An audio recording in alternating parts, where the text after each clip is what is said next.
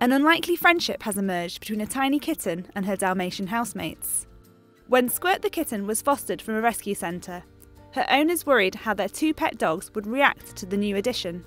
Cats and dogs, the world's two most popular species of pet, are famous for not getting along. But that wasn't the case for this new family. Spotted canines Louie and Lady quickly welcomed Squirt into their home, allowing her to cuddle up alongside them as they slept. The adorable trio even played together.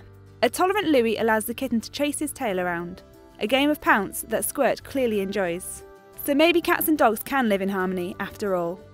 Thanks for watching, please click here to see a previous video. Thanks guys!